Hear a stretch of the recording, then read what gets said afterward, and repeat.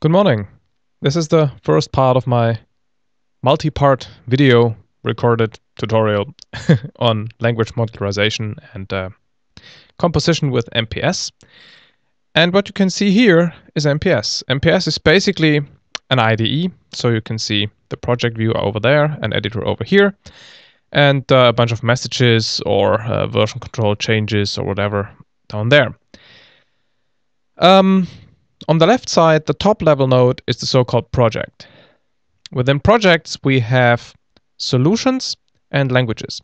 Languages, in this case within this folder, are basically meta stuff. So they define syntax, structure, type systems, and other generators, other language aspects. And solutions are, well, places where you use languages, so they're non-meta. I want to show you in this tutorial, or in this first part, basics about MPS, how it works and how it feels, before we then delve into the details of language composition in the subsequent parts. So on the right side, you can see a very simple language. It's the expression language and the playground language. The expression language basically defines only the expression part here. It's reusable. We're going to use it and reuse it later. And the playground language defines the abstraction of a variable, which is basically something that has a type, a name, and then it has an initialization expression. It's basically just a way to have a playground for using or playing with expressions. The first thing that you really need to understand about MPS is that it's a projectional editor. Projectional editor means there is no parsing going on. So what you see here looks textual and it feels textual, which is an important aspect, but it is projected from an abstract syntax tree. So instead of writing something in text, parsing it into a tree, and then working from there, every editor action directly creates objects on the AST. This is like in UML tools or graphical editors, where if you drag a class shape from the palette onto the canvas, you don't draw a bunch of pixels and then you have a parser which parses these pixels and builds an AST. Instead, the activity, the gesture of drag and dropping a class onto the canvas creates the object on the AST in the tree, and then a rendering engine shows the class as a rectangle or whatever else. And in this case here, we project things textually. So to illustrate that, we can go to the definition of the variable. You can press, I can't see my keyboard here, you can press Ctrl-Shift-S at any time. You're now at the definition of the variable concept, right? You can see it has a type and it has an expression. And if you go to the editor tab, you can see how the editor of a variable looks. Basically, it's a horizontal list of stuff.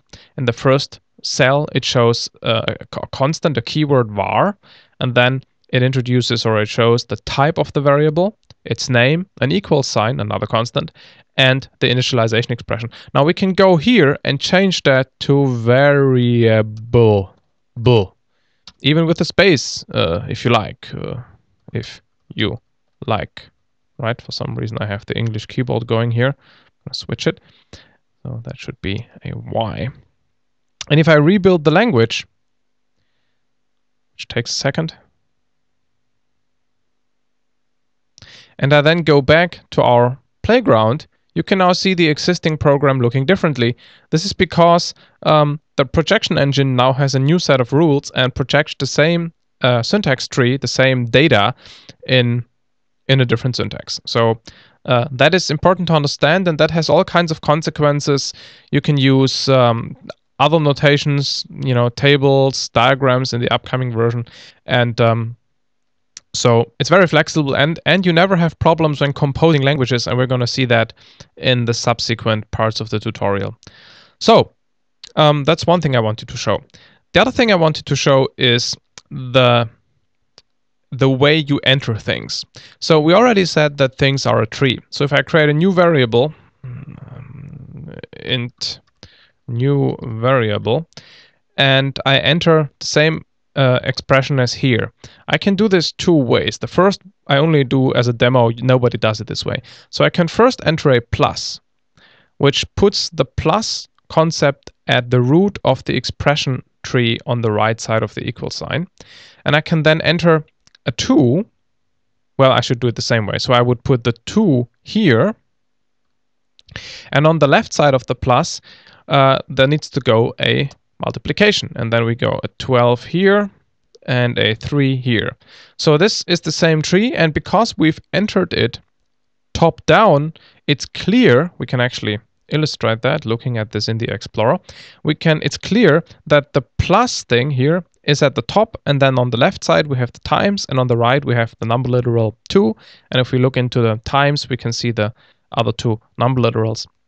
Now, nobody wants to enter expressions along the tree. You really want to just type them. So that's what I'm going to do now. 12 times 3, I hope you can hear my keyboard, plus 2. So I've just typed it linearly as in any other text editor. And of course, and it still has the same structure. So if you select along the tree, you can see that is at the bottom, and then you get the plus. So my point here is MPS does a really good job with making the tree editing behave as much as possible as normal text editing. Nobody wants to edit trees along trees, entering roots first. Traditionally, projectional editors required you to edit along the tree, and that sucked, and that's why projectional editors had a really bad rap. MPS does a really good job in masking the fact that you're actually editing trees and not just text, and that makes it really usable, and that makes it feasible to do all the cool things that MPS can do without being annoyed by the fact that you have tree editing. I mean, it does take a couple of days, maybe 2, to get used to some of the ways MPS works. I did an experiment with an MPS training. After 2 days, people said, okay, it's a bit different, but it's by no means worse. It's fine, it works, it's good. Okay, so something else I wanted to show you. If I assign dd, which is a double variable, you can go here, dd is double, then you can see that we get a type error because we cannot assign a double to an int. We could assign an int to a double, but we can't assign a double to an int.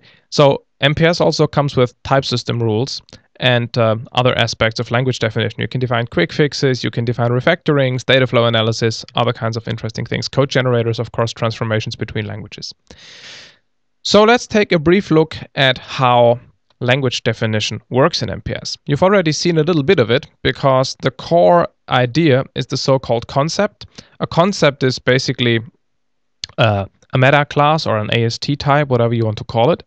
And as you can see here, the variable concept extends base concept, which is like the mother of all concepts, right? So that's like Java lang object. So it basically means nothing. It also implements iNamed concept. iNamed concept is something that contributes a name property and is treated specially. So whenever something is an instance is shown and it implements iNamed concept, it automatically uses the name of that thing to render it. Okay, so variables. What else do they have? A variable has a type, so it has a field called type, lowercase t, which contains a type object. And if we go to the type object and look at its hierarchy, we can see there is primitive types and struct types. Primitive type is either Boolean type, int type, or string type, double type. So this is basically a hierarchy of meta classes representing primitive types in our expression language that we've built here. And our variable contains one of these guys. Our variable also contains an expression which acts as the initialization expression. So expression is something that is also interesting because if we look at its hierarchy, you can see it's very deep. Because expressions, the way expressions are built is that you have all kinds of, you have binary expressions, then you have binary arithmetic expressions, binary comparison expressions, you have the greater equals, you have the multiplication on the binary arithmetic, and so on, if expression, and so on. So expressions are built, or the way expressions are built is by having an abstract class expression, and then below that you have all kinds of other things. And using polymorphism, you can, wherever an expression is expected, you can enter any of the concrete subclasses as well. So in that sense, MPS is just like OO, where in OO you would have polymorphism. You can replace a supertype with an instance. Well, wherever a supertype is declared, you can use an instance of a subtype. You can do that on language level within MPS. That makes it powerful. We've already seen the definition of the editor, right? Editors are defined using cells and collections of cells. And in this case, I already said that keyword, type object, name, equal sign, and then the expression. And notice how we simply say, please embed the expression here. And then expressions come with their own editors, and they are used here. So it's very easy to compose stuff. If the thing you compose into your own language comes with its own editor, that editor is just simply used and embedded, and there is no composition issue. We can also take a look at the type system rules. Basically, we declare a bunch of inference rules for the concept variable. And the first one says that the type of the whole variable itself, right, one of those guys, is the type of whatever is in its type field. In other words, the type of the whole variable is that guy. So we can ask that guy for its type. There is a Control-Shift-T shortcut that shows you types of things, and the type of an int is an int, right? Types are their own types. I hope there isn't too much type in the sentence. And if we select the whole thing, you can also see that the whole thing is an int. You can even debug the whole type calculation logic, but we won't do that at this point. The other thing is that we express that the type of the variable must be a supertype or the same type as the type of the expression that we enter. And that leads to the fact that you can see here, you have a double DDD equals 12. And if I make this an int, it also works. But if I assign DD to that int, it does not work, because now that one is the general type and that's a subtype, and that doesn't work. So this one needs to be the more general one, this needs to be the special one. Just like polymorphic substitution. Now you might ask, where is it specified that int is a subtype of double? Well, we can take a look at the expressions language into the type system, and there is a supertype of int type rule, which says that a supertype's parent type is double. And that's what establishes the type hierarchy. Okay. Well, maybe one more thing before we shut down this part. I said that there are actually two languages at play here. This guy, the variable, comes from the playground language. We can look at this guy in the project view, so it's in the playground. And the playground language defines a playground object which contains a bunch of variables, right? That's this guy, which contains a bunch of variables. The variable itself, as we've seen before, is part of the playground language. And the variable reference, which is this guy, or that guy, or that guy, these are expressions that refer to other variables. They're also defined of the playground language, because unless you have variables, it makes no sense to be able to refer to variables.